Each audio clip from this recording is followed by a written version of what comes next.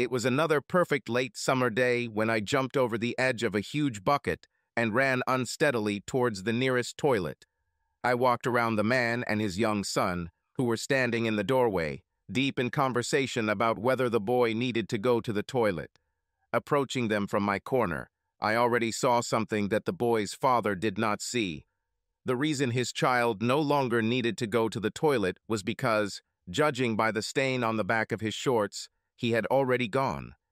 "Sorry," I said, walking past them with one hand on my mouth and the other on my stomach. Luckily, I was alone in the room, and what's even better is that my stomach calmed down before I started feeling sick.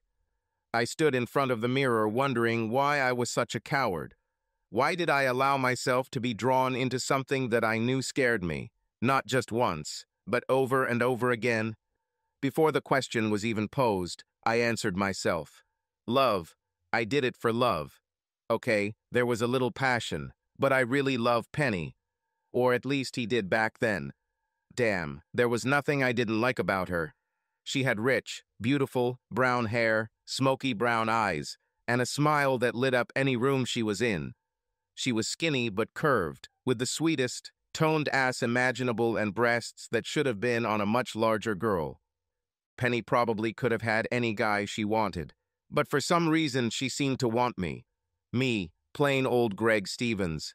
As usual, we spent my day off at Great Lakes Adventures. Penny loved roller coasters and all sorts of extreme rides, so we went on a lot of them. After I felt better, I walked out of the restroom to find Penny, her sister Julie, and her best friend Rebecca, who for some reason was called Bucket, waiting for me. "What are we going to ride next, dear?" Penny smiled. "Anything that makes you happy, honey," I said. "Greg, can we get something to eat?" Julie asked, looking at me. "We've been on rides all day, and I'm getting a little hungry." "Damn it, Julie," Penny said sharply. "We can eat when we get home. It's quite a drive here, and the only day we can come is Greg's day off. It'll be dark soon. We'll buy food, and you can eat it in the car." I took money out of my pocket for the next trip. I handed them to Penny, and she kissed me.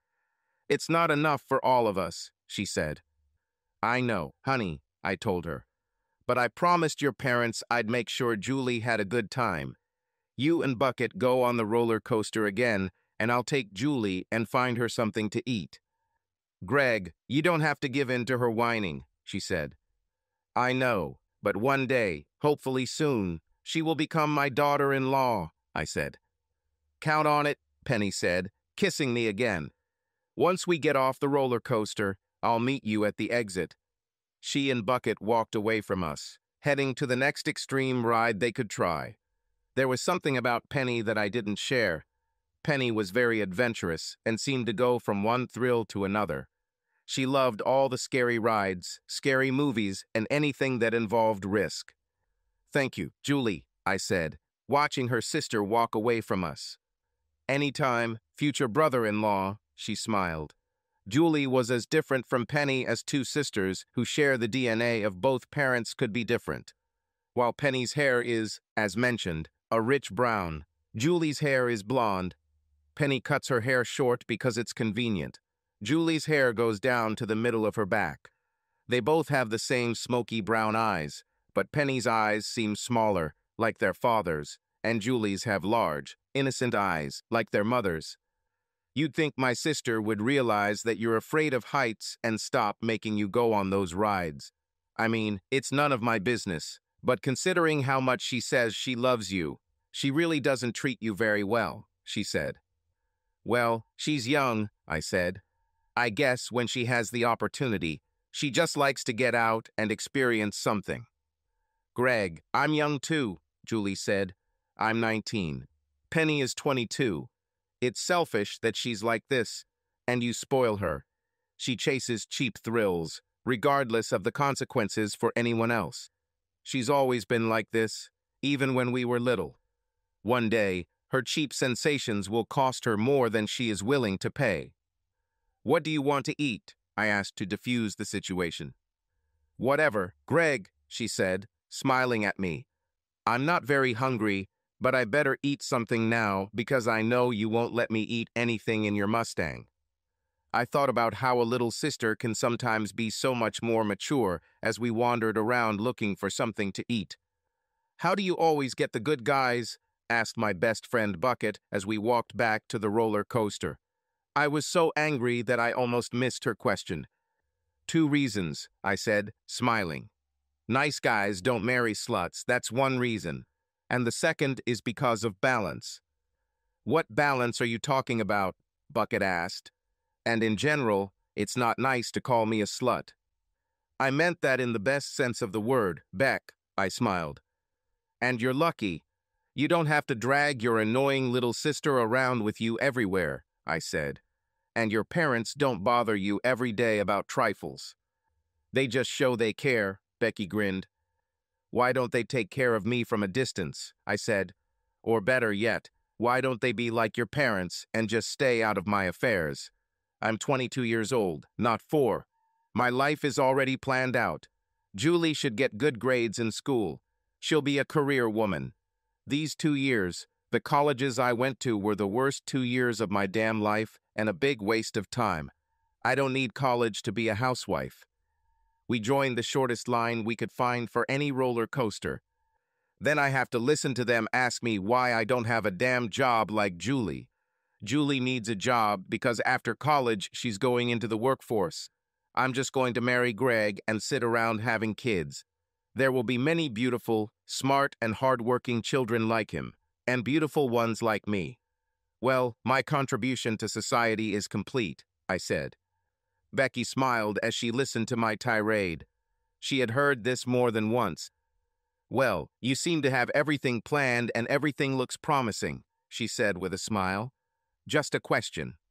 I looked at her suspiciously because Beck could be quite sarcastic. "If you're going to be a housewife, then—" She started before I interrupted her. "There's no such thing as just a housewife," I replied sharply. "Homemakers. Home engineers are the pillars of American society. They are the main pillar that supports the family unit. As a woman and a feminist, I make a choice, and I choose to stay home and make sure my children are raised properly." "Okay, Oprah," she grinned. "Can I finish my question?" I nodded to her again, but was wary. "Why don't you get a job while you don't have kids?" she asked. I just growled at her. "Or how about this?" She stepped back a little, moving out from under my hand. "If you're going to be that great home engineer, why don't you start practicing and preparing for your career by helping around the house? Your room looks like a pigsty." "Well, bitch," I said, swinging at her and missing. "That's because, firstly, the house I'm living in right now is not my home. And secondly, because I'm sure Greg will make enough money so that we can afford to hire a maid for all this boring nonsense."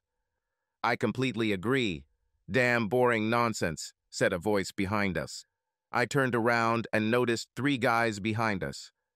"Hey, beautiful," said the tallest and most muscular of them. I looked at him at the same moment as he looked at me. I stuck my chest out a little so he could see what he would never get.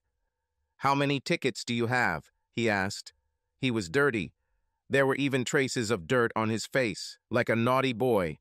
And his face, his features were no more beautiful than Greg's, but he looked more wild.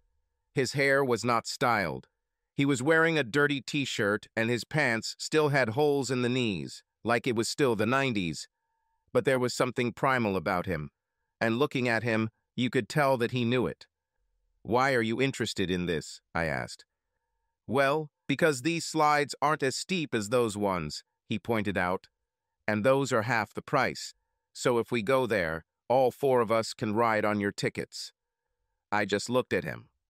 "Why should I pay for you and your friend to go on a roller coaster?" I asked. "Because it's no fun riding alone," he snapped. "Do you really want everyone in this park to think that you can't find a boyfriend? Besides—" He spread his arms and looked around. "Meeting new people and doing something interesting is always fun, right? Have you ever been on a roller coaster with your arms in the air the whole way? I bet as soon as we get going, you'll be clutching the rail like a baby holding a bottle." His mockery got to me. I won't catch it, I said, sounding incredibly childish. Prove it, he said. Bucket and I left the line and stood in another with him and his friend. I noticed that one of the guys didn't line up with us. The guy who spoke to me was named Brett. His friend who didn't tell me was Ronnie. I never recognized the third guy by name. I gave the man who ran the ride our tickets, and we began to board the roller coaster car.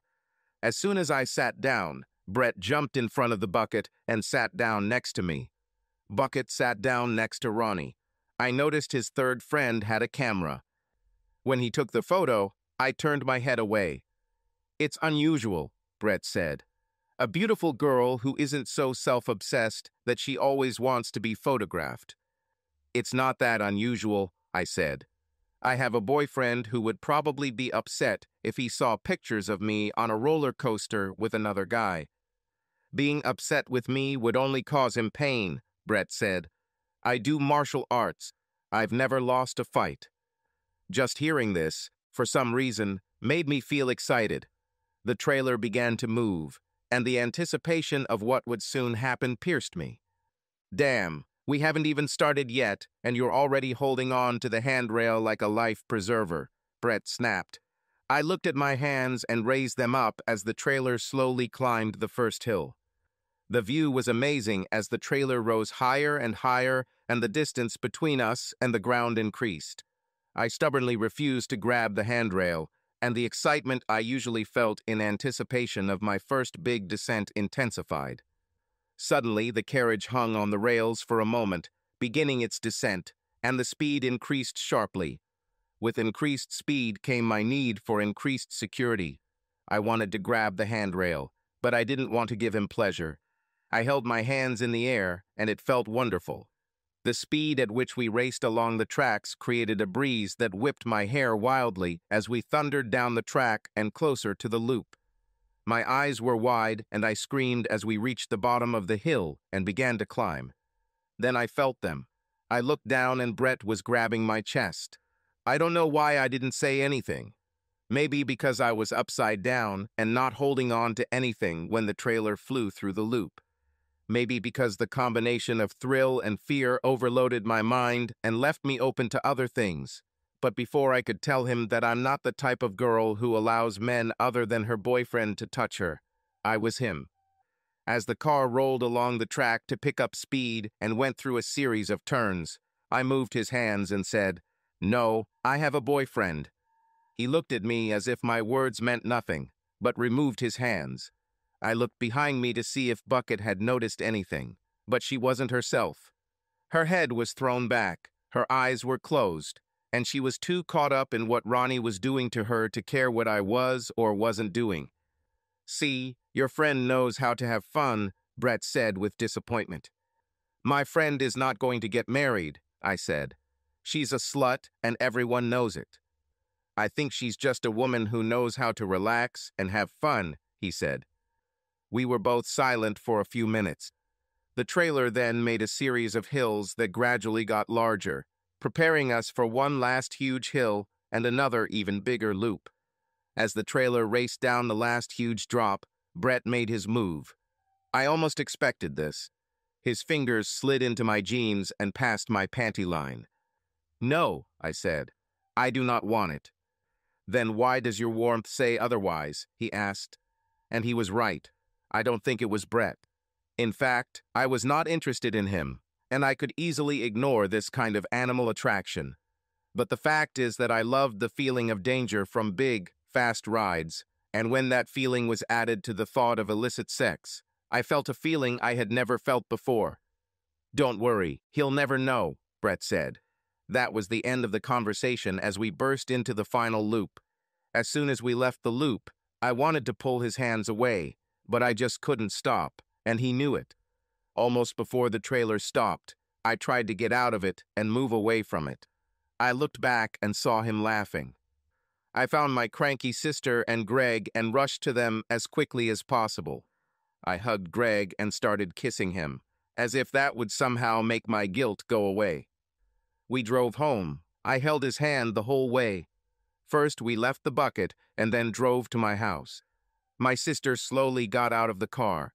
She thanked Greg about 10 times and just didn't leave. Julie, I said loudly, don't you think I could use a few minutes alone with my boyfriend? You've been dominating him for the last half hour. We were at the park. Julie looked at me strangely and nodded her head. I still have to go, Greg said. I have to go to work early tomorrow. He kissed me. It was a really good kiss. If Julie hadn't been standing there, I would have taken him behind the house and had sex with him right there on the grass. It was dark outside and no one would have seen us. My knees went weak as he kissed me. But the most important thing was that I realized then that it made me feel even more ashamed of what I had done. What made his kisses so powerful was the loving feeling I got from them. Every kiss told me that this man loved me. They told me that he would do anything in the world for me, and they made me feel dizzy. It wasn't the kind of dizziness you get from riding a roller coaster with your arms in the air. It was a stronger, more significant dizziness that stayed with you long after the ride or the kissing was over. Dizzy, I dreamed. I saw Greg and myself in a beautiful house with 2 small children running around.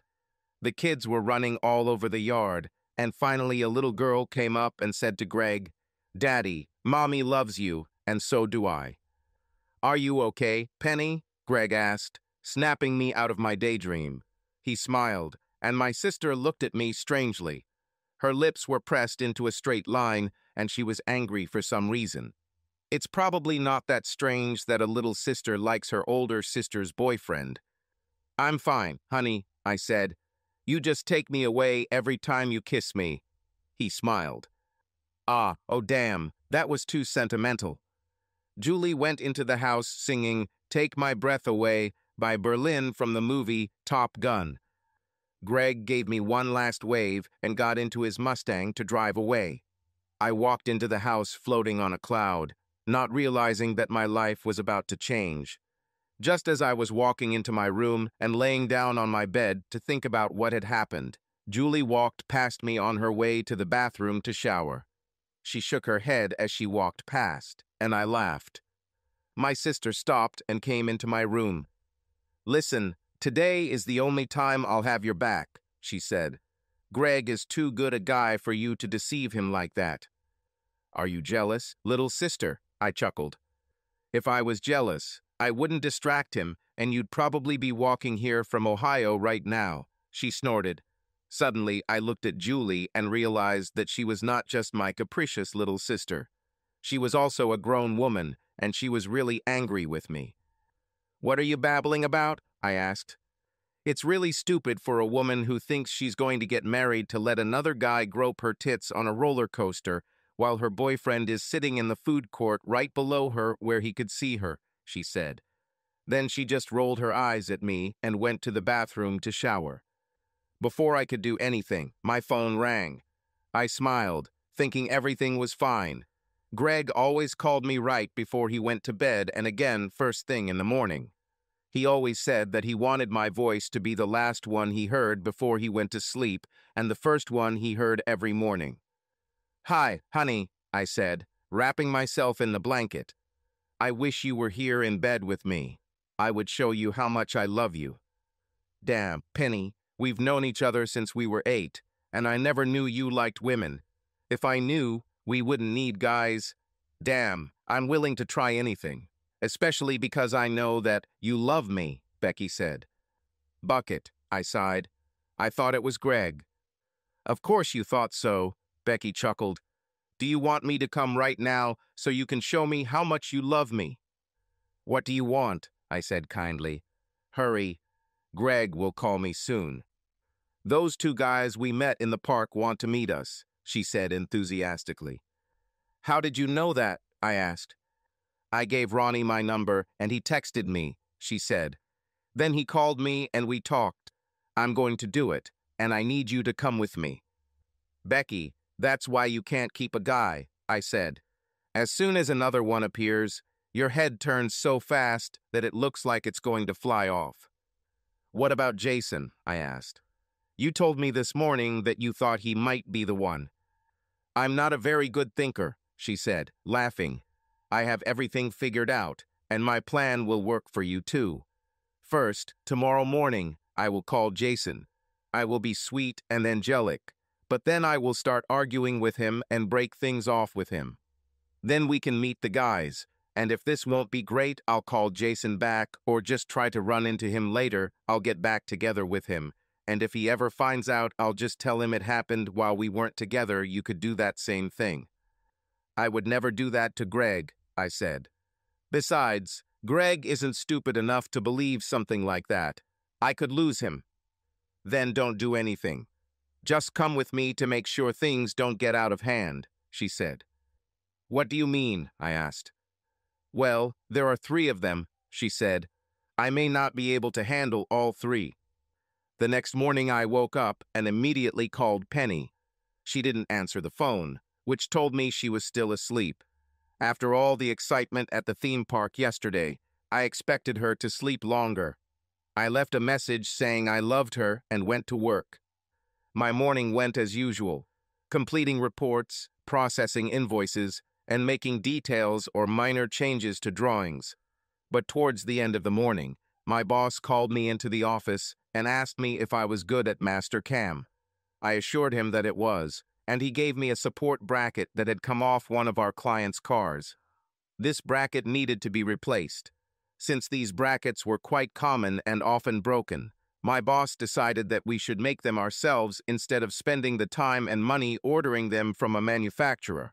He wanted me to reverse engineer the bracket, make it a little stronger, and then draw up plans for a new bracket. I was over the moon. At lunchtime, I walked into a jewelry store in a shopping center with my chest puffed out proudly. Julie, my girlfriend's younger sister, walked up to me. Hi, Greg, she smiled. Do you want to take another look at it or just make another contribution? I'll just make a contribution, I said. But with the bonus my boss is promising me for the job I'm working on, I might be able to pick it up sooner. Julie just shook her head. I hope my stupid sister realizes how lucky she is, she said. I gave her the money, and she gave me an updated receipt that showed how much I still owed on the ring. She called her boss and handed him the money. Greg, do you want to just take the ring with you? He asked. You only have $300 left to pay. Thank you, Mr. Burton, I said. But I haven't proposed to her yet. She might say no. He just looked at me and laughed. She'd be crazy to say no. He called a woman working on the other side of the store. When she came and looked at us, he began to talk to her. Helena, he said, if Penny decides not to marry Greg, will you take her place and marry him? His daughter looked at me and immediately smiled and nodded her head. She'll have to get in line behind me, Julie laughed. I felt pretty good as I left the store and headed back to work. Becky kept her word. She carried out her stupid plan. She broke up with Jason, and I swear I don't understand it. Neither of us were virgins, but Becky was just a slut. That's why it was called the bucket. I thought what she did was stupid. Jason grew up and went through school with us, and he was the only decent guy in town who dealt with her. He was the only guy I knew who tried to see past her reputation for the real Becky. Becky was a complex woman. She could be the most caring and sensitive person in the world. She would never harm a fly and always volunteered to help on any occasion that could be named. What she really wanted, like me, was to find a man who loved her and get a job so she wouldn't have to work all those 10-hour shifts as a waitress at a diner for sub-minimum wage. But at the same time, Becky had no complexes. She would literally have fun with any guy who just offered her sex. She doesn't care what they look like. We met them in a park near my house. There were many secluded places in the park. It was early in the morning because Becky had to go to a late shift at the diner, and I wanted to get this done before Greg got home from work. They pulled up in a beat-up pickup truck that had seen better days. Ronnie was driving, and he immediately approached Becky. Brett came out and approached me. I didn't talk to him or even look at him. So, will it be like this? He laughed. Ronnie, she's playing hard to get. Ronnie didn't pay attention to him. He whispered in Becky's ear, and she smiled like it was Christmas. She grabbed his hand and led him into the bushes. The third guy seemed to follow them. I was glad she started quickly. The sooner she finishes, the sooner I can get away from them. I knew Becky wouldn't stay with Ronnie long.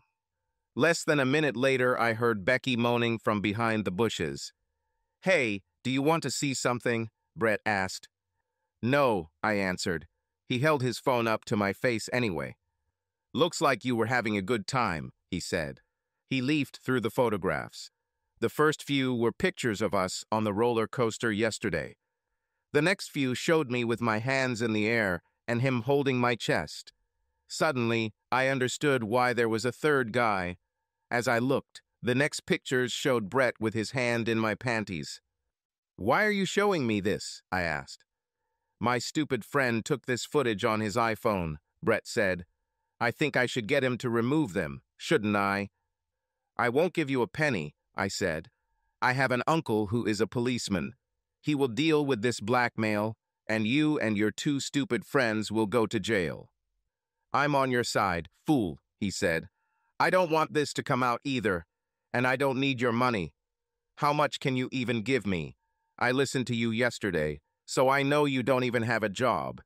Just if I'm going to risk losing a friend, I don't want to do this in vain." "I thought you didn't want money," I answered sharply. "I didn't say anything about money," he said. "Besides, he's probably already posting it on his Facebook page. He has over 1,000 friends. We only live 2 towns away. A lot of his friends live here. You never know who might see it. All it takes is one person, who you know. That person will tell another, and they will tell 2 others, and the next moment you're without a boyfriend." "What do you want, asshole?" I asked. "The pleasures are below the belt," he said. "Go to hell," I blurted out. "Okay," he said. "Hey, don't worry about it. It's your choice. These are really good photos. You're a really beautiful girl. We'll get a lot of views." "Let's go," I said. "Where?" he asked. "Into the bushes so you can get what you want," I said. "But give me the phone first. I'll delete the photos and return it after we're done." "Nope," he said. "I'm not going to beg you to do it," I said sharply. "Let's go, or forget about it." "Here and now," he said. "What?" I asked. "I know you, Penny," he said. "You like danger more than what you're actually doing. You need adrenaline. In this case, it would be the adrenaline of getting caught. Now go ahead and get to work." I just looked at him. "I don't." I started. "The longer you wait, the more likely it is that someone will see you," he said. I knelt down and pulled his pants down to his ankles. I can't even begin to describe how humiliating it was to do something so personal to someone I hated as much as Brett. At the same time, he was right. The chance of being caught added spice. I imagined bringing Greg here and doing something like that. Before I realized what was happening, we were already having sex. I wish I could say it was worth the risk, but it wasn't. Greg and I would sometimes get a motel room since we were both still living with our parents, and the sex wasn't nearly as good as it was with Greg. At least I didn't feel that suffocating feeling of guilt with Greg because I knew we belonged together. Becky and Ronnie ran out of the bushes, adjusting their clothes to see what was happening. "Damn, girl, I can't believe you did that," Becky said, shaking her head. "What if someone saw you?" I lowered my skirt and looked at Brett with venom in my eyes. I grabbed my phone and deleted the video and all the photos. I handed the phone back to Brett. "Are these the only copies?" I asked. He simply grinned and nodded at me. "It was really good," he said. "I'm glad you liked it," I said furiously. "This will never happen again." He just started laughing. He and his friends headed to the truck. As he jumped onto the back of the truck, he waved to me and said, "See you tomorrow." I gave him the middle finger and then turned around and hit Becky hard. "What is this for?" she complained. "Looks like you had a good time." "Oh, you think me cheating on my future husband was funny?" I asked loudly. "That idiot blackmailed me. He made me do it." Oh, Ronnie didn't blackmail me, Becky said. I can't believe you willingly had sex with these guys, I said. Which guys? She asked. It was only Ronnie. Where was the other guy? I asked. I don't know, but he wasn't with us, she said. I think I'll get back to Jason tomorrow, maybe even tonight, so we don't have to repeat this. We went home. As soon as I got home, I headed to the shower. I seemed to be cleaning myself inside and out for over an hour, and it felt like I couldn't get clean. Then I lay down in my bed and started crying. I swore I would never do anything like that again. I also blamed Greg for what happened to me. If he had gone on the roller coaster with me, none of this would have happened. Greg knew me better than anyone. He knew that I liked risky sensations. If he loved me as much as he claimed, he should have been willing to do this to me. Greg avoided roller coasters every chance he got. It was his fault. As I sat lost in thought, my thoughts were suddenly interrupted by a loud slam of my door. My brain refused to process what was happening. Then, as the shock wore off, I noticed Julie standing in front of me. Her chest rose and fell. I don't know why I never noticed that Julie's breasts were at least a size larger than mine. She was a couple of inches shorter than me and smaller than me in everything except her breasts. Julie definitely inherited our mom's amazing figure, in addition to those angelic, innocent eyes. "What's your problem, Julie?" I screamed at her. After the morning I'd had, I wasn't in the mood for her problems. "You're a fucking bitch," she screamed. "How could you be so stupid?" "Listen, Julie, if you have something to say, just say it," I said sharply. "I'm not in the mood for 20 questions." "Do you know Jason Daniels?" Julie asked. "Of course I know," I said. "We grew up together. He's Becky's boyfriend. He's a good guy." "He's not Becky's boyfriend anymore," Julie said. "He just hit her in the middle of town. She walked up to him and started talking to him in front of the diner where she works. Looks like Becky tried to do what she usually does when she breaks up with a relationship and then goes and has fun with another guy. One time too many. Jason followed her today and watched her. When the police came to ask him what was going on, Jason laid it all out. Right on the street, he told them about how she had sex with some guy in the park. He also claimed that I was there too. Becky stood up for me. She told them it wasn't me, but someone else. "It's not me," I lied. "I've been here the whole time." Julie looked at me and just walked out of the room. After a while, Becky called me. She was crying and could barely speak. It turned out that the officer believed Jason's story, at least about Becky. Jason didn't have to face assault charges because the police understood how badly he was hurt, and Becky agreed not to press charges against him. The fact that Jason stood there on the street crying in front of everyone, including other men, made Becky realize how much he loved her. What Becky always wanted most, she always had, but she was too stupid to realize it until she lost it. Becky was charged with public indecency and had to pay a huge fine. It was only after hearing this that I realized that I was in the same boat. Bad news travels like light in a small town. I was sure that sooner or later Greg would hear about all this. Then Becky hit me. "I'm so sorry," she said. "I tried to cover for you." "I know, Beck," I said. "Thank you." "What are you giving thanks for?" she asked, still crying. "They have a video of you. Jason saw with his own eyes how I went into the bushes with Ronnie, so we have no chance. Over the years he heard about what I do, but since he never saw it, he loved me enough for love to overcome doubt. But this time he saw it with his own eyes. He'll never forgive it, Penny, and if Greg sees that video, he'll never forgive you." "Becky, you need to call Ronnie and get him to let me talk to Brett," I said angrily. She quickly pressed a few buttons on her phone and switched it to a three-way call, adding Ronnie. "I want to talk to Brett," I said. "About what?" Ronnie asked. "What will you give me if I find it for you? He told me what a good time you had, and maybe I'd like some too." "You got your fix from Becky," I said. "Getting an overweight girl is too easy," he chuckled. "You saw her drag me into the bushes. She loves it. She's too accessible. You, on the other hand, Brett said he had to convince you.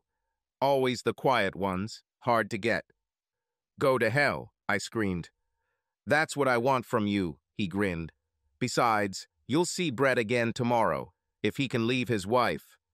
He suddenly stopped talking, realizing he'd made a mistake. For a long time, neither of us spoke. Ronnie, call Brett and give him the phone now, or I swear I'll give your number to my uncle, and he's a cop. They're really wondering what happened in the park today. Nonsense, he said. If you give us away, I'll say that you were there too.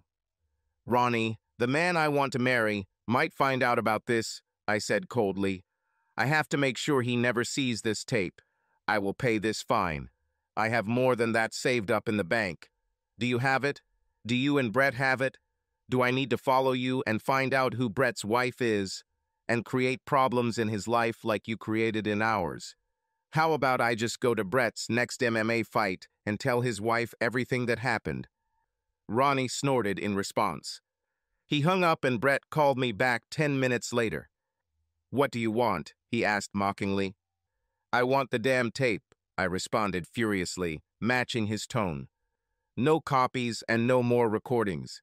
In fact, come alone tomorrow morning. Don't bring your devious friend with a camera. I don't want anyone to even know I'm dating you. And why should I bring you the recording? He asked. What's in it for me? Not going to jail would be nice, I said. Maybe you should watch this tape, he said. Everything we did was consensual. What do I need to do to make this end? I asked. Give me some more of what I got this morning, he laughed. Damn, I screamed loudly. This is the last time we see each other, I said. No problem, he replied sharply. I have another one in mind. Aren't you married? I asked. Yes, he said. But I admit it, I accept it, and it has nothing to do with your pathetic life.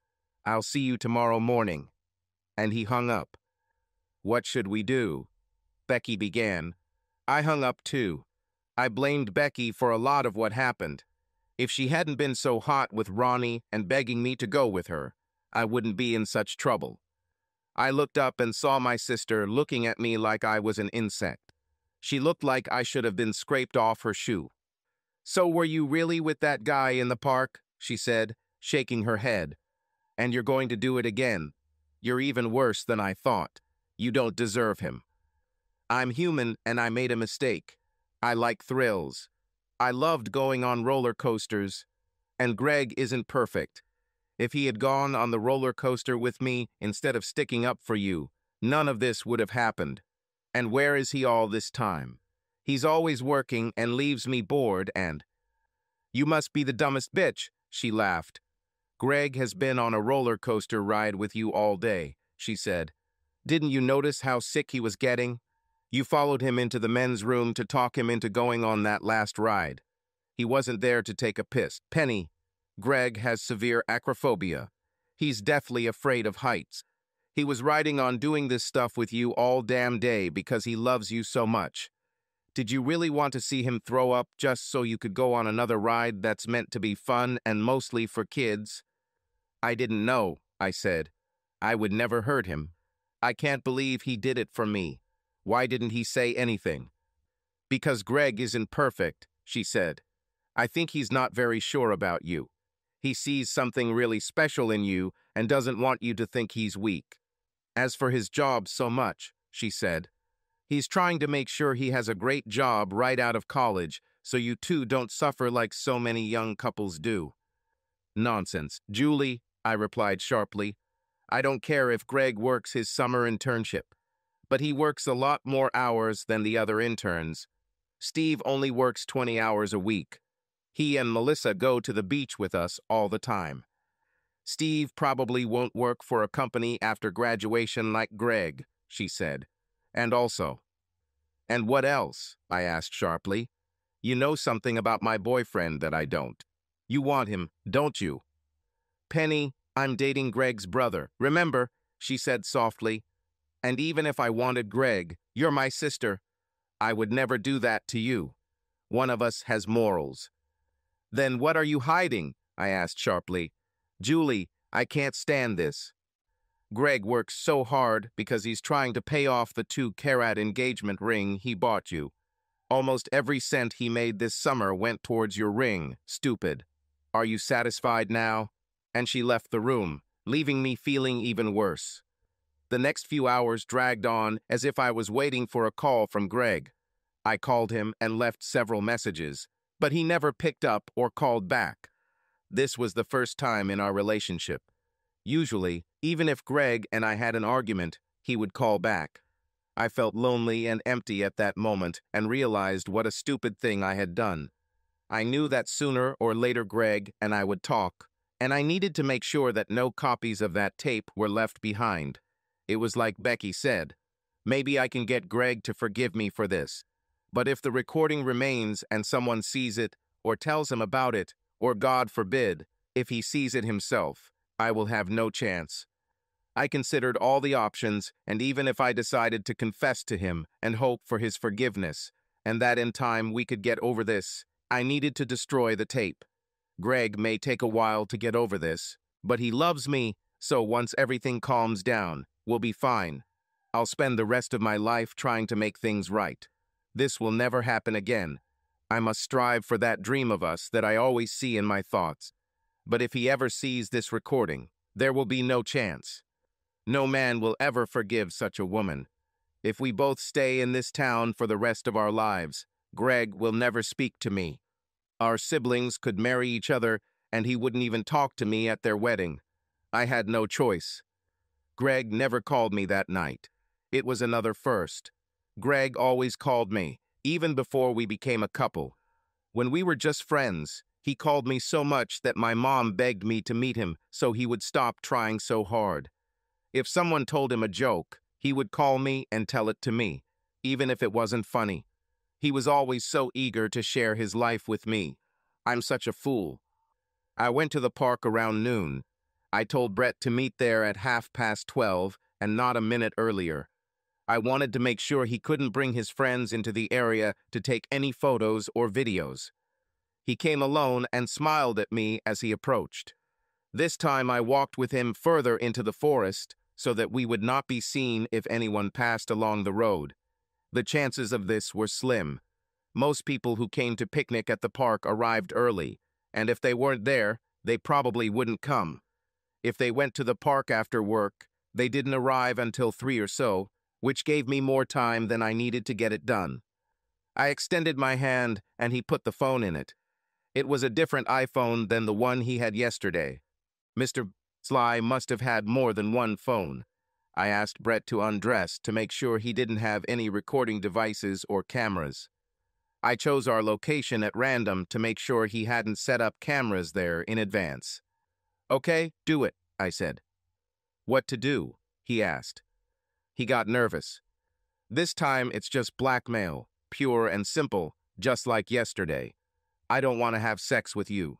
You don't force me physically, but you force me to do things I don't want to do. No, he said, shaking his head. There is no force here, and there is no blackmail. You want what I have. I named the price. You agreed. Do it, I'm leaving. Give me my phone. Okay, Brett, I said. I just wanted this nightmare to end so I could erase this mistake from my memory and move on with my life. I could see this ring on my finger. My mom only had 1-carat diamond in her ring, and it was gorgeous. Let's just do it and get it over with. He smiled and reached out to me. I really wish it didn't get so ugly, he said. We are very similar. We both like excitement. We could arrange this without your boyfriend ever finding out or getting hurt. This should never have started, I said. It was a mistake from the very beginning. You're just tricking me into doing something I would never do for you otherwise. So let's get this over with. Yesterday, it wasn't like that. Yesterday, I was stupid, I said. I didn't behave like a grown woman. I didn't think about how it would hurt the people who love me. It was like a game. He looked at me strangely.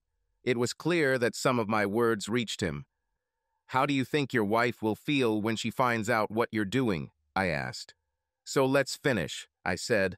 I agree. I need to start rebuilding my life. While he was waiting for inspiration, we heard the sound of a passing motorcycle. So many cars passed by without turning that we didn't pay attention to the biker. Well, let's limit ourselves to what we started with yesterday, he said, and we will consider that everything has been settled.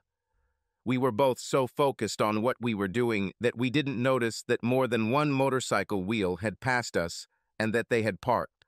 In fact, we didn't notice anything until we heard voices behind us. "I'm next," said a rough voice. "Then I," said the other. "I told you that I saw her here in the park yesterday.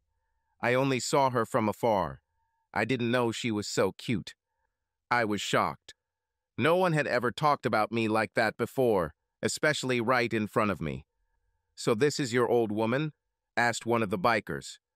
"No," Brett and I answered at the same time. "Well then, you don't mind if we borrow it from you a little, do you?" asked the big guy.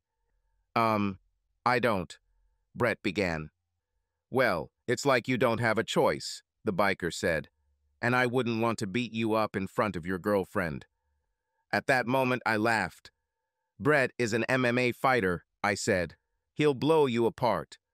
At that moment, I heard someone break through the bushes, and Brett disappeared. He left behind his pants and even the phone I was looking for. I left his pants on the park bench and picked up the phone. "You don't need a phone, girl," the big biker said. "I'm not really like that," I said, my voice shaking. "This asshole had a video on his phone, and he was blackmailing me with it into doing it." "Of course he was blackmailing," said another biker. "Just look at the phone," I said. I turned on the phone and went to the page with the video. Then I selected the video and pressed play. Both men looked at the video and started laughing. "The big deal is where we're going. There's a lot of guys who will entertain you."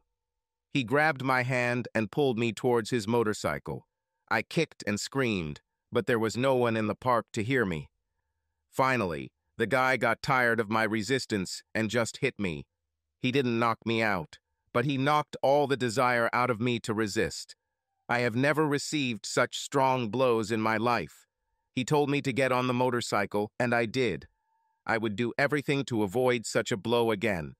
I was still so dazed that I could barely hold on. After we got around the block, he got off the bike and sat me in front of him so he could support me. We arrived at a house that was less than 6 blocks from the park. I knew exactly where we were going when we arrived on the street. He dragged me up the stairs to the bedroom, where there was only a dirty mattress on the floor, and slammed the door. I have never felt such fear in my life.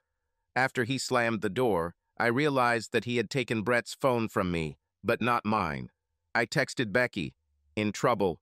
The bikers took me away. Large house near the park. Call the police. Hurry." I sent the same message to Julie. I left my phone on and put it back in my pocket as soon as the door opened. "You weren't kidding, Bubba. She's a sweet little thing. She doesn't look like a slut," said another biker. This one was even larger than the first two and had a beard braided into a long tail. "I'm not like that," I screamed. "I was blackmailed. Big trouble will await you. They will look for me." He just looked at me and nodded his head. Then he handed me a bottle of beer. "Take a sip," he smiled. "It will make everything easier for you and help you relax." "No," I said. He moved so fast that I didn't even see it happen. I silently prayed that Becky or my sister would call the police and drank my beer. They didn't lie. Almost immediately after it hit my stomach, I began to relax and feel better. I felt warm. I don't remember much after that. "Not bad, Greg," said my boss, Bill Miller. "You did a great job on this detail. You made it smaller so it takes up less space overall, but you also made it stronger so it will last longer. You were even able to keep the original manufacturer's whole locations. This will make installation easier. I couldn't ask for a better job from one of my full-time engineers. I hope you become one of them next year after you graduate from university." At that moment, I was really happy. I was confident that the bonus I would receive this week would be more than enough for me too. My thoughts were cut off there as I remembered the conversation I had with Jason the night before. I didn't like talking to Jason even though we were old friends because I knew what he was going through. In fact, as we talked about it, I got the impression that Jason had almost made up his mind. He was leaving town. I knew that Becky was somehow wrong, and I had heard rumors about her. But I never saw her do what people were talking about. When I got home, as usual, I was on the phone and about to call Penny when I noticed that I had a voicemail. I listened to it, and of course it was from Jason. I called him back immediately because he sounded very upset. After we talked for a few minutes, I realized that the latest rumors that were circulating around town were true. Becky broke up with Jason, as she had done 3 or 4 times in the past year. The pattern was that she would meet him and apologize to him after a day or so and everything would be fine. But this time, Jason wanted to know why and what the hell she was doing when they broke up, and he found out. He was crushed and decided to just walk away from her with his head held high. Later that day, Becky called him several times, and he did not return her calls. Jason worked at a hardware store next to the diner where Becky worked. He decided to leave work early so as not to run into her. Unfortunately, she decided to come early to talk to him because it wasn't like him to not call back. She walked up to him and started telling him some nonsense about how his behavior was the reason they broke up. He tried to ignore her and just walk away, but she kept talking and talking. Anyone who knows Becky knows that she can't shut up. Basically, she started talking about how she doesn't really understand why he even deserves a woman like her, but she has no choice because she loves him. And that's when something clicked in Jason's head, and he hit her. He told her she was right. He really doesn't deserve a woman like her. He treated her like a princess, despite the fact that they were talking about her throughout the city. He loved her more than she ever deserved and did everything he could for her. She repaid him by having sex with some stranger in the bushes in a public park. He told her to erase his number from her phone and never call him again because they were done. Around this time, Becky started telling him that it was just a rumor like everyone else, and he should believe her. She loved him and would never do something like that to him. Whoever told him about this was just trying to keep them apart. Jason told her how she was dressed in the park before walking off into the bushes. He described what the guy she had sex with looked like and what his truck looked like. He even told her who was with her. Finally, he told her that he did not learn about the separation from someone trying to separate them. He himself followed her and saw everything with his own eyes. Becky started crying and begging him to forgive her, and that's when the police arrived. Jason then told me that he was done with Becky, and instead of going back to college in the next town over where most of us went, he was going to transfer to a college in another state and start over. He needed to get away from Becky, and our town was too small to make a clean break. He would constantly bump into her and needed space. I wished him luck and told him that we would still spend time together in the summer. That's when he told me about Penny. He said Becky told the truth to the officer who took the report and wrote her a ticket, but she told the officer that Jason was wrong. This was not the Penny he saw.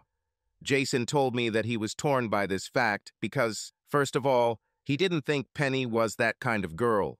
She was never with Becky during the rest of her antics, but in that moment he was sure it was her. He told me to never trust someone with my heart blindly because I could end up in the same situation as him. Trust but verify were his exact words. After I hung up, it switched to my next voicemail. It was from Penny. Usually, unless there was an emergency, she would wait for me to call her after work. She knew it was always the first thing I did. The next message was also from her, and her voice sounded anxious. By the third message, her voice had become desperate, and I had a bad feeling that I knew why. I knew there was someone I could trust to get to the bottom of this, but surprisingly, I didn't know how to contact her. If I called my home phone, I would have a 1 in 5 chance of getting through to her. If her mom, her dad, Penny, or the answering machine had answered the phone, I would have been exposed and would have had to talk to Penny before I was ready. This was one of the advantages of living alone. I just ignored my phone all night and played video games.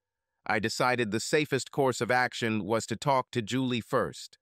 Julie loved her sister, but she was also an honest and trustworthy person. She will tell me the truth, no matter what. I never thought about calling my little brother at my parents' house and asking him to ask Julie to call me. I guess I didn't want my brother or even my parents to know what was going on.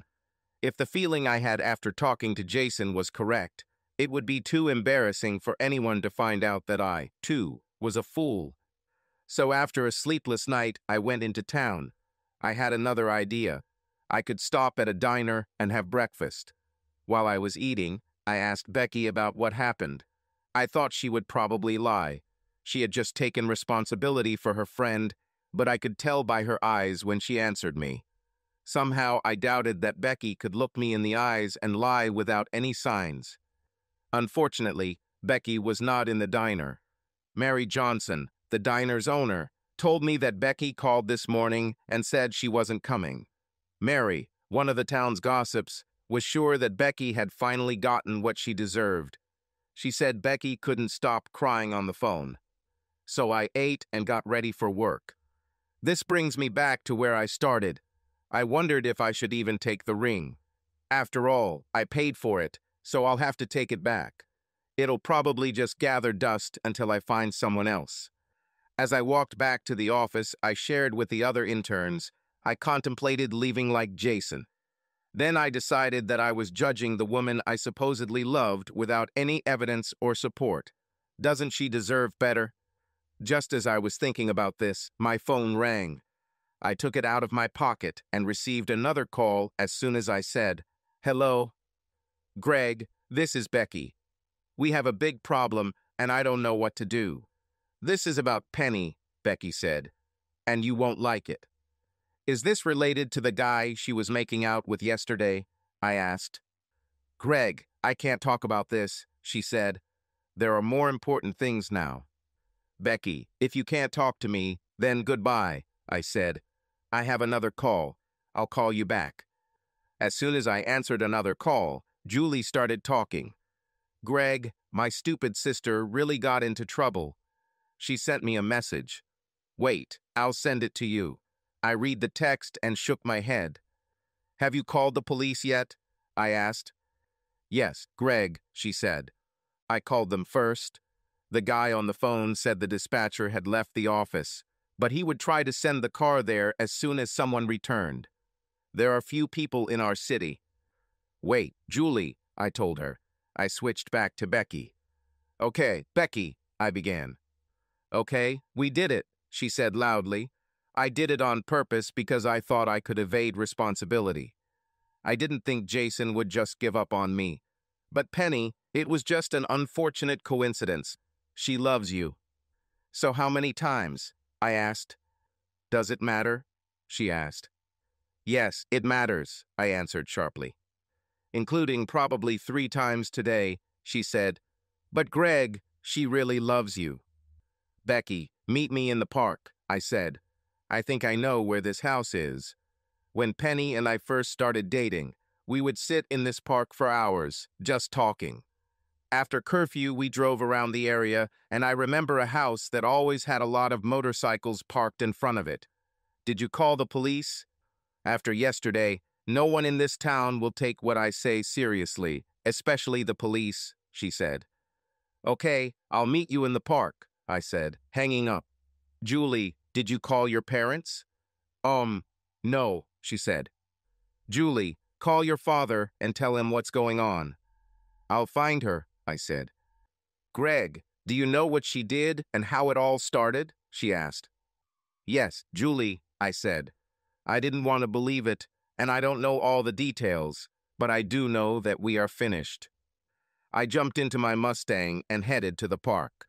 On the way, I called the police myself. When I first woke up, I was lying in bed. Looking around, I saw my family. None of them smiled. My mother held my hand.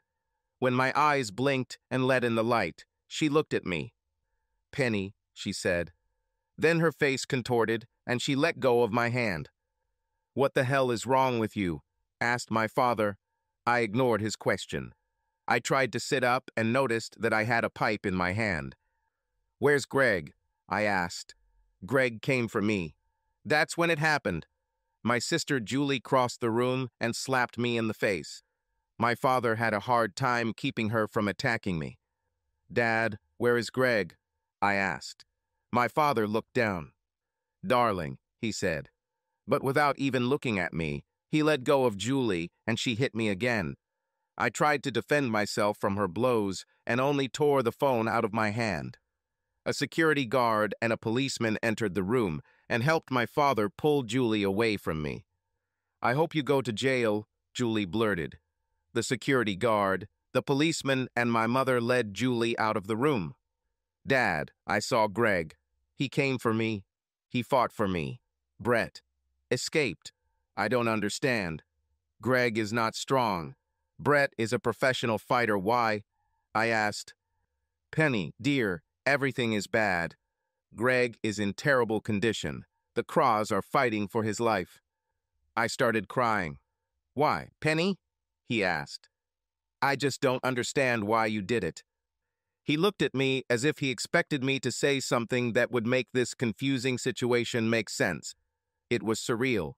We grow up looking to our parents for guidance, wisdom, and answers to the questions that really bother us. This time my father looked to me for answers. "Did Greg do something to you, baby?" he asked. "Because if I live to be 200 years old, I don't think I could find a better guy for you to marry. I mean, you've always been my little princess. That's why I was stricter with Julie than you and I ever were.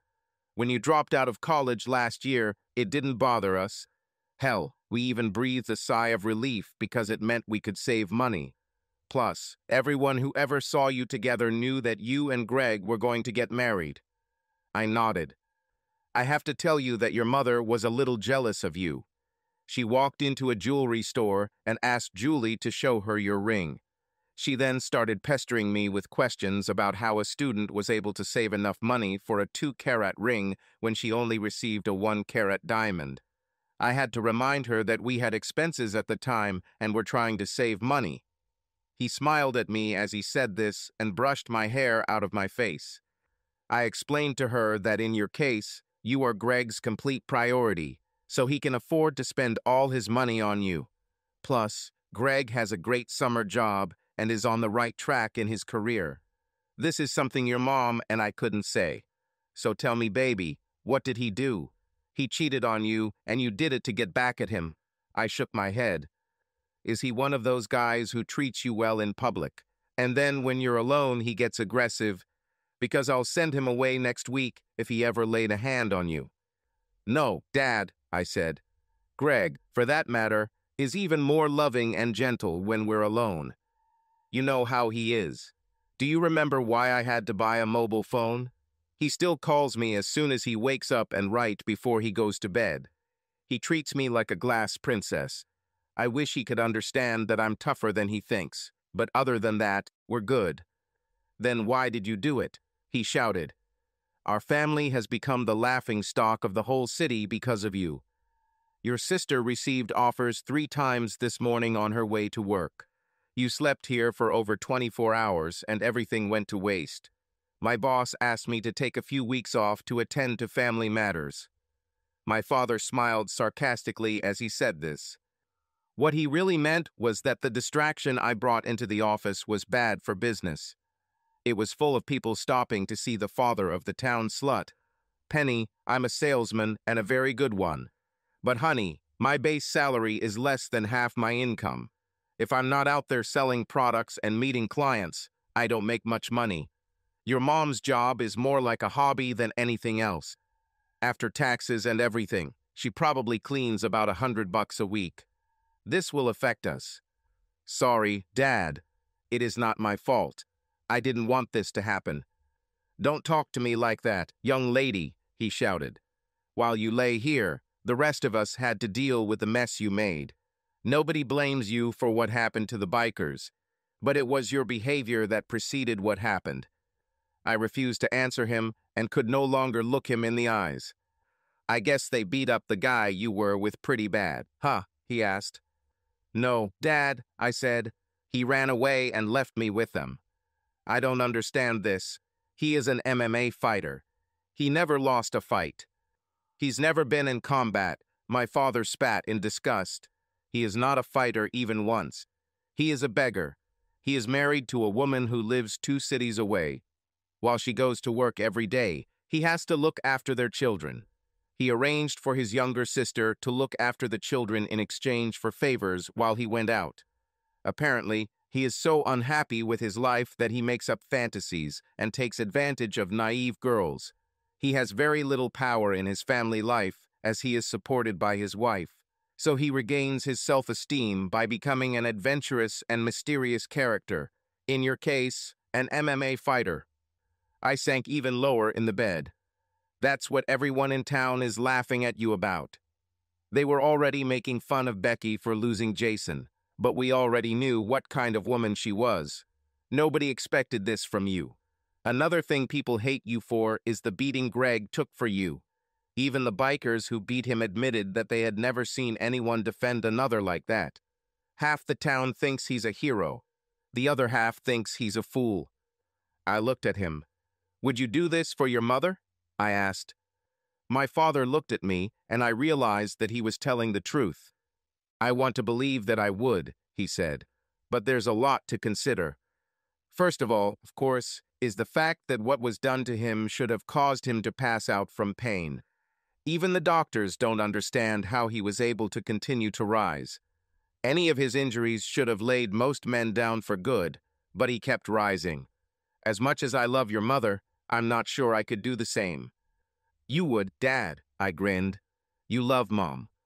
But not if I knew she was cheating on me, he said with disgust. That's why they think he's a fool. Greg followed you, knowing what you did.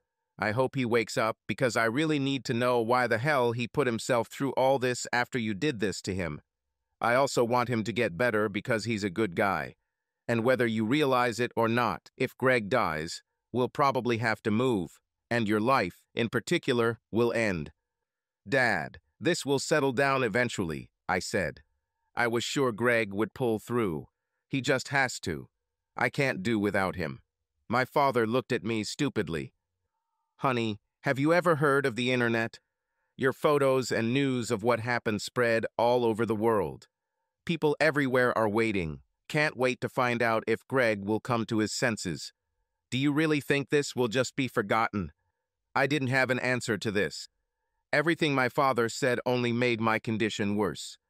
Have you noticed that there are both a policeman and a security guard standing outside your room? He asked. The policeman is needed so that you don't try to escape. Why should I try to escape? I asked. I'm a victim. You are also accused, he said. What? I asked. Do you remember what Becky was fined for? He said. She must pay a $500 fine. In Becky's case, she did it out of the public eye. She was behind a hedge or something like that. You were in full view of everyone, so the fine will be greater. You did it twice. You are also accused of what happened at home. They're trying to accuse you of being an accomplice in Greg's beating, because if it weren't for you, this would never have happened. Okay, I'm a criminal, I hissed. Now I understand why there is a policeman at my door. Why is there a security guard there? What can he do that a policeman can't? The guard is here to protect you from the policeman, my father hissed. The police in this city don't like you.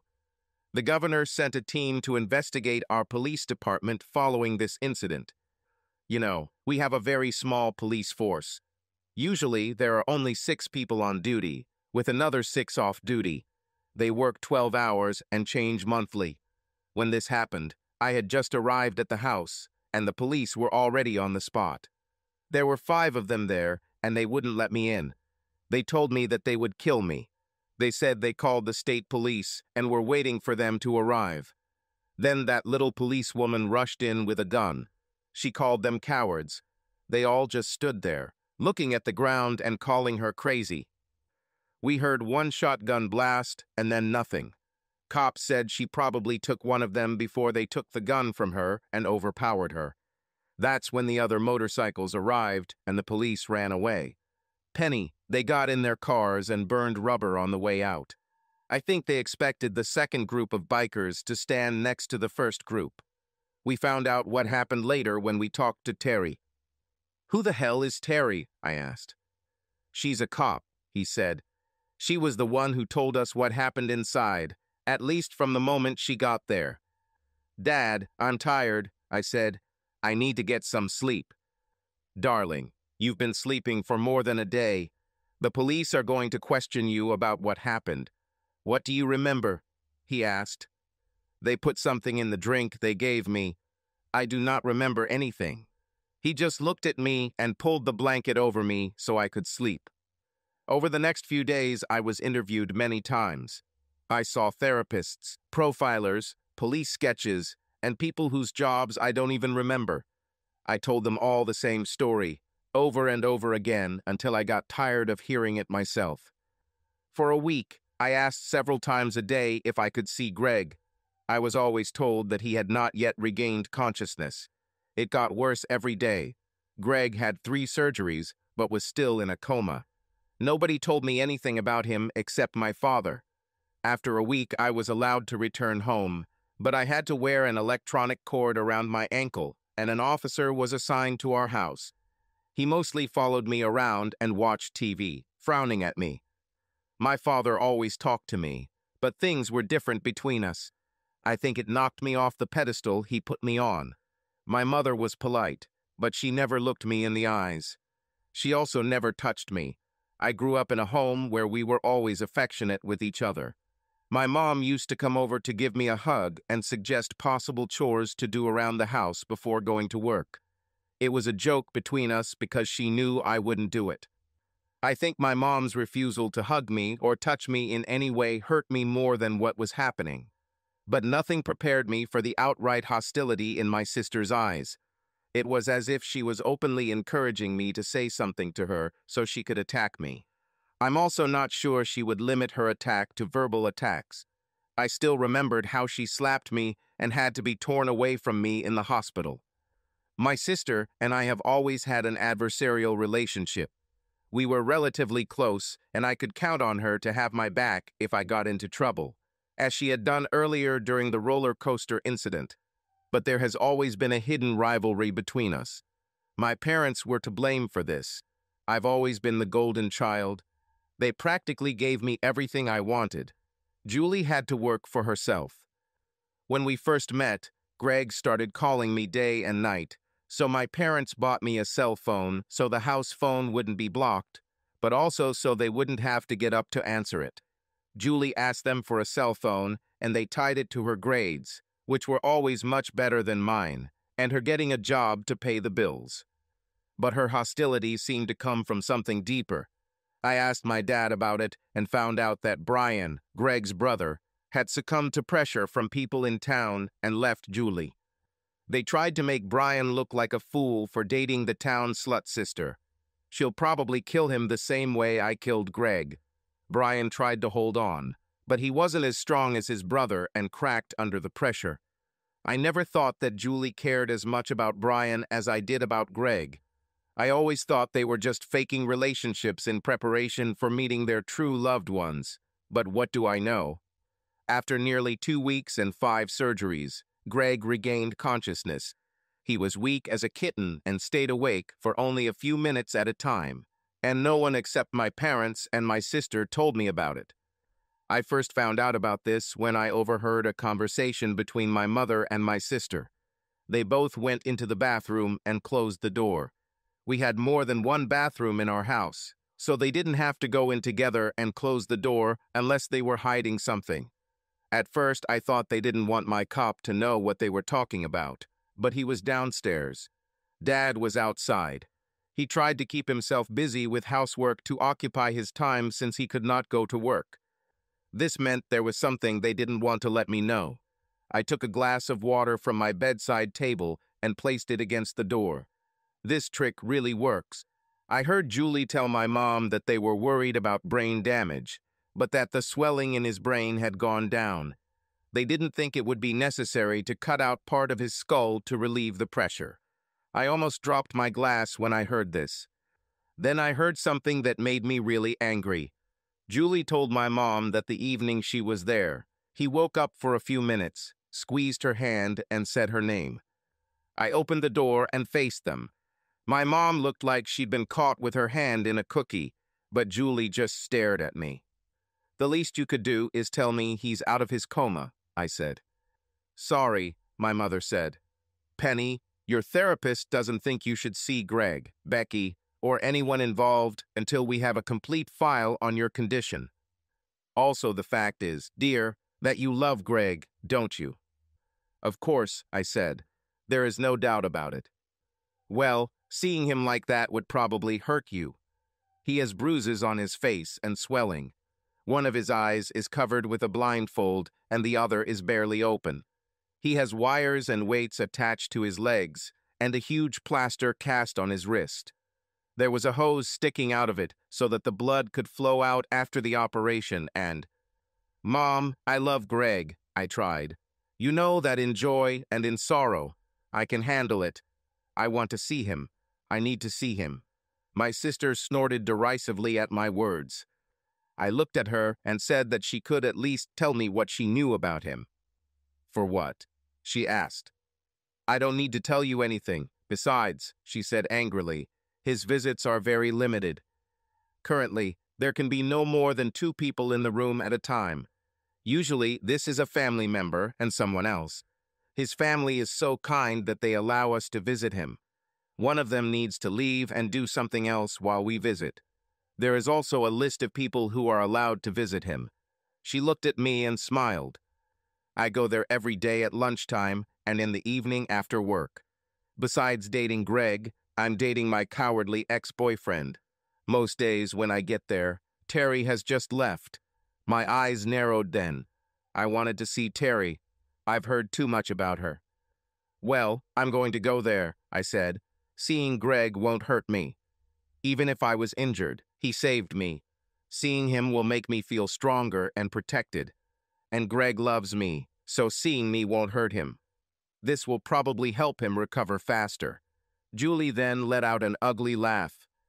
"You can't," she cackled. "Why can't I?" I hissed.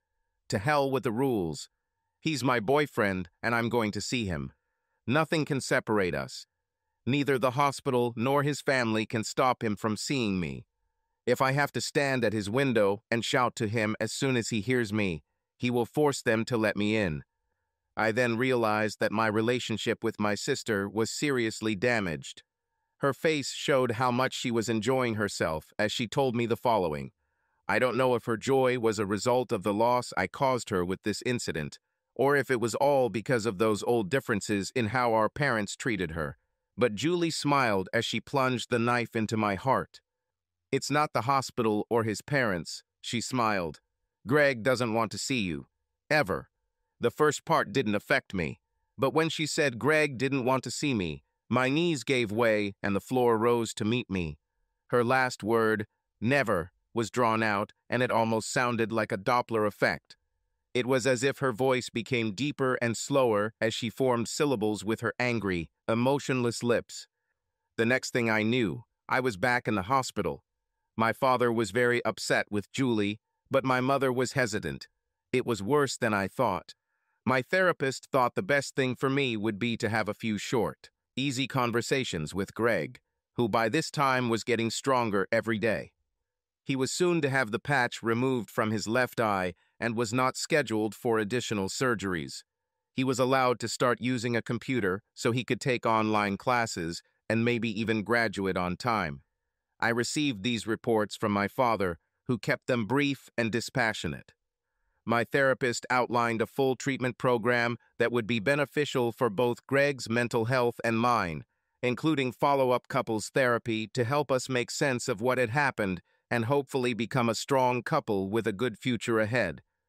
I needed therapy to understand what I did and why. I also needed to make sure I was okay after this happened to me. Greg needed therapy to try to deal with his feelings about what I had done. And we both needed couples therapy to make sure we didn't have any grievances and to give us the tools to overcome them. It was a great plan and made perfect sense. There was only one reason for his failure. Well, I can't say it failed. We never started it. Greg refused to see me. By this time, he had a lot of visitors, including people he barely knew, who just wanted to stop by and tell him how brave or stupid they thought he was. Greg was still Greg. Mentally, he was razor sharp. He had a computer in his room and would draw parts for his boss in AutoCAD when he was bored. There was no sign of brain damage or any remaining emotional problems that would make someone think there was anything wrong with him. But he absolutely refused to see me. My father visited him several times a week, and Greg was nice to him, even telling him not to worry. But every time my father even mentioned me, Greg's face darkened. Julie visited him every day. In fact, Julie and that police officer, Terry, were on Greg's family list. So if he had visitors and his limit was reached, one of them had to leave the room if Julie wanted to see Greg. I even tried to sneak in once, but the nurse on duty recognized me and wouldn't let me into the room.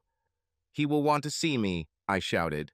Maybe because of the desperation in my tone, she went and asked him. She came back a few minutes later and told me that I would have to leave.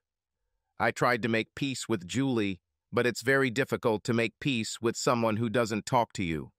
My father even told her to talk to me, but she refused. This was a precedent.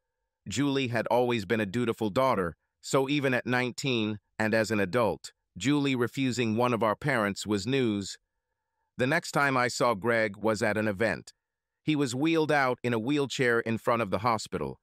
Julie was on his left and his mom and dad were on his right while Greg sat in his wheelchair. I heard a distant buzzing sound and the reporters and photographers who were there started taking pictures. Maybe I flinched or something, but when I clearly recognized the sound of motorcycles, my father took my hand. "It's not them," my father whispered. "These are the good guys, the bikers who saved you and Greg." As I watched, a car drove slowly down the block. As he got closer, I noticed it was Greg's Mustang. It was repainted. It came with some really nice chrome wheels. The car sounded more powerful, and it felt like the interior had been redone. Behind the car were two lines of motorcycles.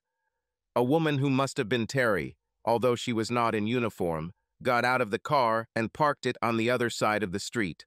She walked over and stood next to Julie, kissing Greg on the cheek. I got angry and my father squeezed my hand.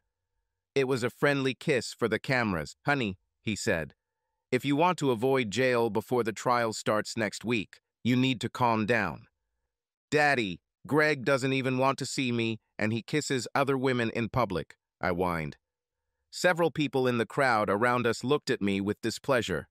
Then it started. The mayor stood up and made a speech.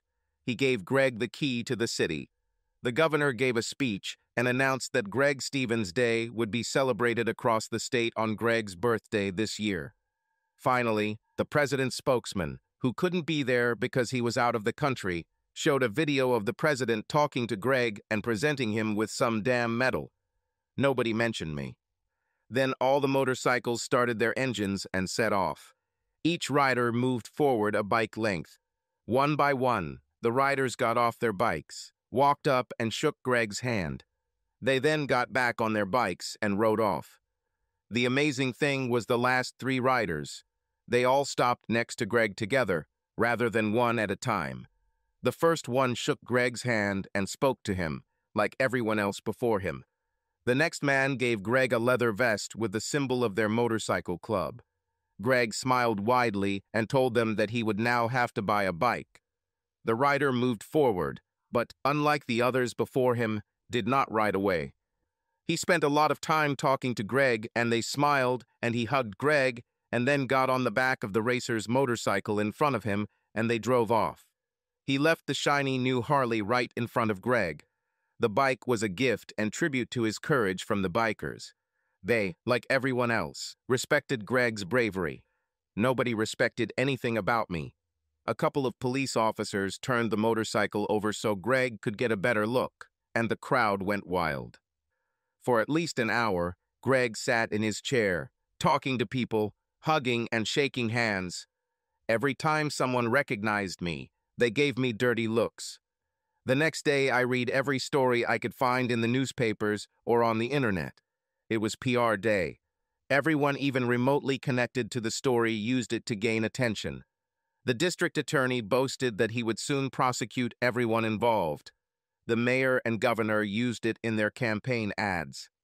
Bikers even used advertising to claim that most bikers were law-abiding citizens like all other groups. There were very few who gave the rest a bad name, but most of the bikers were your next-door neighbors. The only ones who failed to benefit from the incident were the city police and myself. Our city's police force has been reduced from 12 to 4. All officers present during the incident were fired, as was the police chief. Several other officers who were called to help solve the problem but never showed up were also fired.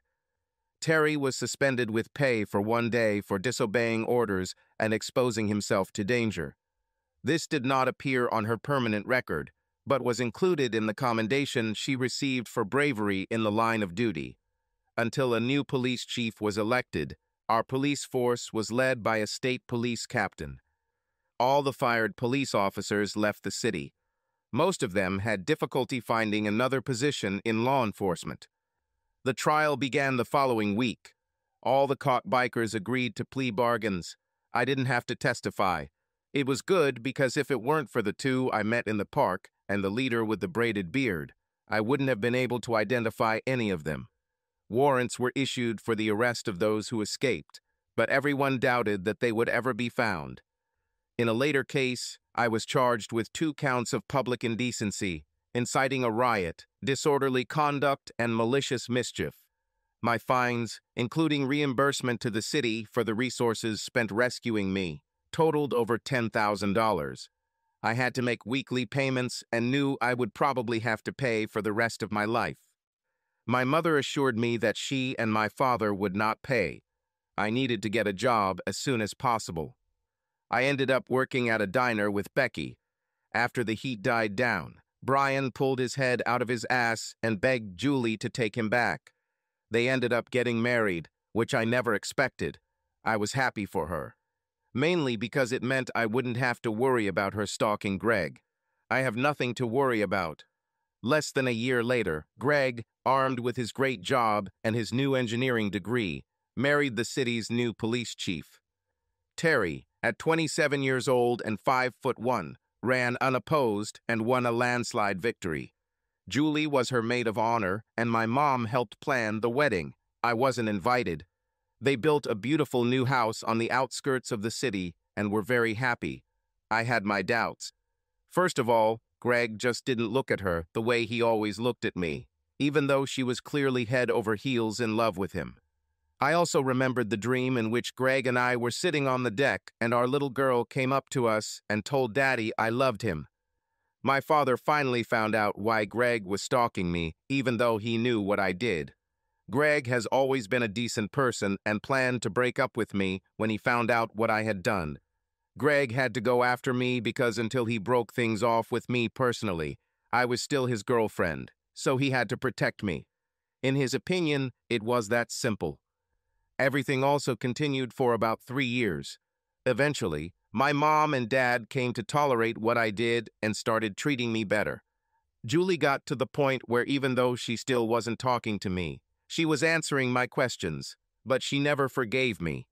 My mom constantly pestered Julie with questions about when she was going to have children, but Julie just never responded. Julie and I weren't that close anymore, but I could see that she and Brian were having problems.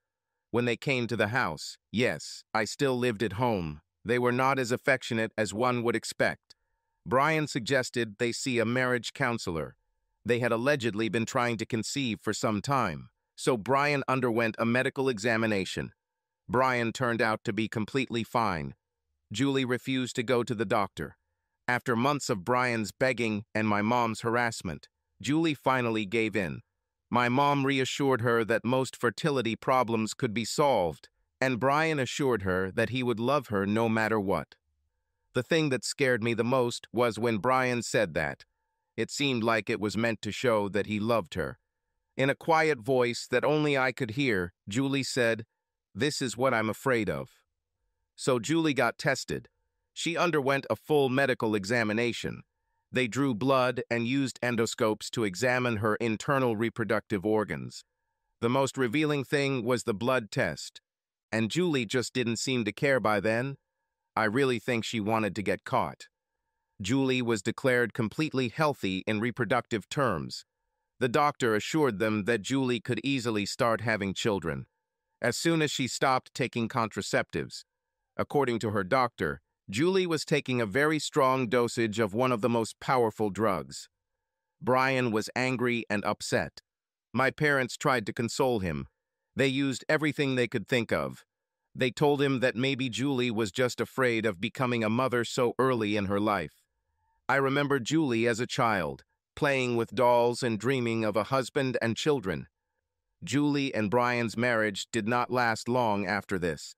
Brian was devastated. Julie seemed relieved. Brian moved out, and Julie continued to live in her apartment. I started occasionally dating a retired veteran who lived in a nearby town. He was about 50, and we were in a no-strings-attached relationship. His tender love, although it was not filled with love, but rather with friendship, reminded me of Greg. So I guess everyone lived their lives and were as happy as they could be until fate intervened. The hand of fate manifested itself in the form of a drunk driver who rammed Terry's car, killing her on the spot. The tragedy was that she was not on duty at the time. She was on her way to pick up the steaks that she and Greg were going to grill that evening. The whole city came to her funeral. I probably could have called myself a predator, but I saw this as an opportunity to arrange my life the way it was supposed to be. I stopped seeing my retired friend in the next town over and took a serious look at my life. I didn't want anything to come between us. Honestly, I couldn't think of anything like that. It was my desire for cheap thrills and entertainment that ruined everything between Greg and me the first time. I grew out of it, and when I looked at what cheap pleasures had cost me, I was ready for a boring life. I remembered how Greg fought for me, and I was ready to fight the same way to get him back. I looked on the internet to find out what is considered an acceptable waiting period. I didn't find anything specific. The shortest period was 24 hours. The longest was 3 years. There were people who quoted the Bible or other religious texts, while others used common sense. I decided to give Greg 3 months and then introduce myself to him again, just as a friend. I'll tell him that if he needs someone to talk to, I'm here. I was confident that the friendship would grow, and I was willing to take my time. 12 weeks passed as if every second were a day. I cut my hair the way I wore it when we were together and started working out to lose a few extra pounds. I practiced the speech I was preparing to give him every day. When the 3 months had passed, I had actually only waited 12 weeks, which was a few days less. I was scared the first night. I decided to wait until the next day. It was exciting to see Greg again. The few times I saw him around town, he seemed fine. He returned to work after a month, so I basically gave him 2 months to sit alone. I borrowed my dad's car, but didn't tell him where I was going. Dad knew that I went to the next town to visit my friend a couple times a month, and I guess he understood that we all have our needs. I was pretty sure he thought I was going there, and I didn't say anything to convince him otherwise. I parked down the road from Greg's beautiful house. Mentally, I began to plan what I wanted to change in it and in the surrounding area. In Greg's driveway were his original Mustang GT and another new Mustang, as well as another car I didn't recognize. Then I remembered that when we were together, Greg always talked about having a different car to drive in the winter so his Mustang wouldn't be exposed to the elements. I tidied up my hair and quietly knocked on the door. It seemed to last forever. The door opened and I was shocked. "Have you seen the sign? You can simply leave packages on your doorstep." We were, asleep. Her words trailed off and her eyes narrowed dangerously as she recognized me. My sister allowed the partially open door to swing fully open, and she stood there holding a robe that barely covered her. She mockingly let it fall apart. I didn't care about Julie's bare breasts or her long blonde hair. I was wondering why the hell she was standing naked in Greg's house, less than 3 months after his wife died. There was nothing innocent in her large, naive eyes. I realized that my sister had just had sex, and she couldn't wait to get back to it. "You're a damn bitch," I blurted out. A few seconds later, Greg came to the door. He had time to put on his workout pants and t-shirt. "Are these the auto parts I ordered?" he asked. He looked at me, turned around, and walked away. "What are you doing here?" I asked. "What do you care about?" she answered. "Because—" I started, but then I burst into tears. Julie then did something I would never have expected. She grabbed my hand and pulled me into the house. He was wonderful. The decor was immaculate. The combination of ceramic tiles, parquet, and carpets was impressive. Julie noticed that I was looking around and said that the carpets were new in some places. "This carpet is all mine. Terry and Greg only liked wood and tile. I almost didn't have to redo anything. Terry had great taste. She was a really nice girl." I was still in shock. "But what are you doing here?" I asked with tears. "I was waiting for a suitable period of mourning so that—" "Don't be stupid, Penny," she said. "Terry and I became friends during that terrible period in the hospital. We were both crazy about Greg. A relationship between me and Greg would be strange for many reasons. First of all, I was with his brother. Secondly, he almost died protecting my sister. It would just never work. I married Brian because I guess I hoped he would be something like Greg. And Brian is a good guy, but he's no Greg. They almost killed Greg in his attempt to protect you. But Brian left me as soon as people started calling me the whore's sister. I tried to get over it, but I couldn't. It was part of the reason Brian and I always seemed more like friends than lovers. When he started insisting that I get pregnant, I realized that this would be the biggest mistake I could make. He's a great guy, and I hope he finds someone who makes him happy, but I'm not his girlfriend. Terry knew Greg loved her, but he had trust issues for a while after what you did to him. She loved him the way Greg loved you. She only wanted his happiness. She always told me that if they ever broke up, I should rush to him with all my might. The day after she died, when Greg had to go through all her things, he found a letter addressed to me. I read it and then gave it to him to read. It said that if anything happened to her, I was the one who loved him almost as much.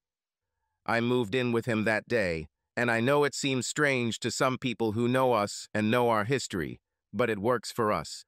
Greg loved Terry, but it was more like two good people together. They had a terrible shared experience that bonded them, but there was no spark. Of course, you already know that the same thing happened between me and Brian. My sister gestured a lot when she spoke. This was not news to me. She's done this all her life. What was new was that a precious ring sparkled on her finger. Although I had never seen it before, my mother had told me about it, and I knew that Julie was wearing my ring. Well, the ring that was supposed to be mine. Terry was buried in her wedding ring, and it didn't look like it. Somehow Greg didn't give the ring to Terry, but Julie wore it like it belonged to her. But there was more to it than that. As I remembered my mom's story, Julie helped Greg pick out a ring for me, and she picked out a ring she wanted to have herself. Now she seemed to have both the ring she had always wanted and the man she had always wanted. I was more than angry, but all my anger dissolved when I saw the look of determination and outright joy in my sister's eyes. "Penny, I know you came here to try to get Greg back, and I don't blame you. The only reason I'm talking to you now is because I'm finally happy. For most of my life, I have always been in second place. Our parents put you first. You put Becky first. Brian even wanted to have children more to please his parents and mother-in-law than because he wanted to have them with me. Now I have someone who puts me first. Greg and I are both happy. I love him and he loves me. We create fireworks.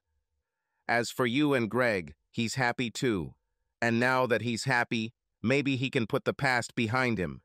Perhaps in time you will be able to sit down and talk. But let me warn you, we are both grown women now. All these children's games are left behind. I will fight for Greg as hard as it takes, and I will leave you behind. You and Greg were teenage sweethearts, nothing more. That ship not only sailed, but also sank. I should have told Daddy where I was going, I sobbed. That way he could have warned me. No, he couldn't, she said. He does not know. No one knows. But everyone will probably find out soon. Don't worry, Julie, I said sincerely. I may have been a terrible sister growing up, but I will keep your secret. She just started laughing and came up to me. I don't know why, but she always seemed to be the more mature of us, although not the eldest. That's not what I said, she said. She grabbed my hand and placed it on her stomach. Your nephew or niece is growing up here. In a few weeks, it will start to show noticeably, and then everyone will know. We're planning a wedding, but we're going to be like Mom and Dad, rushing down the aisle with a round belly. We'll hope to say I do before we become parents. When I looked at my sister, I saw that, unlike her marriage to Brian, she was truly happy. Moreover, Julie was glowing. I've heard of pregnant women having this kind of thing, but damn, my sister seemed lit up from the inside out. I thought about it and remembered the look on Greg's face before he realized it was me at the door. He was happy too. In fact, he looked at my sister the same way he always looked at me. Julie and Greg got married. The whole town was at their wedding, including Becky and me. Less than 3 months after the joyful event, my niece Cindy was born, and my mother was delighted. She finally had a grandson to care for. I don't know if Greg and Julie were joking when they gave the poor baby her grandmother's name or not. 15 months later, my nephew Tom was born. Mom told Julie that was enough, but Julie still had that look in her eyes. As a single aunt, I was always called on childcare duty when grandparents were tired or unavailable. I loved doing it.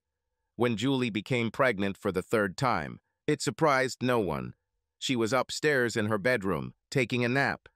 During her pregnancy, Julie did nothing but go to the toilet, sleep, eat, and kiss Greg. I was surprised that they didn't have more children. Over time, I had to accept that what they felt for each other surpassed what Greg and I had ever had. They couldn't even be in the same room without getting close to each other. If we had a barbecue and half the town came, it was still impossible to separate them. Even when the women got together to talk about girly things and the men talked about sports, women, and beer, Julie positioned herself to always see Greg. It seemed that even when separated by a crowd of people, they were still the only ones that mattered.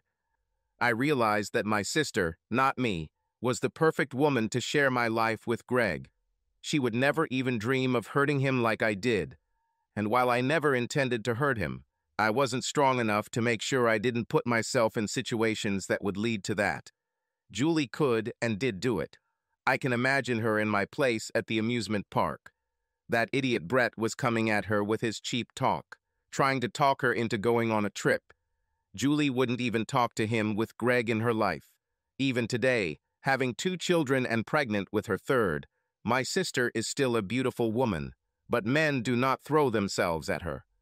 Maybe it's the look in her eyes, the polite but cold tone of her speech, the not-so-subtle way she shows off her big wedding ring that was supposed to be mine, or the fact that she ends every damn sentence with, "my husband," but men just don't bother her.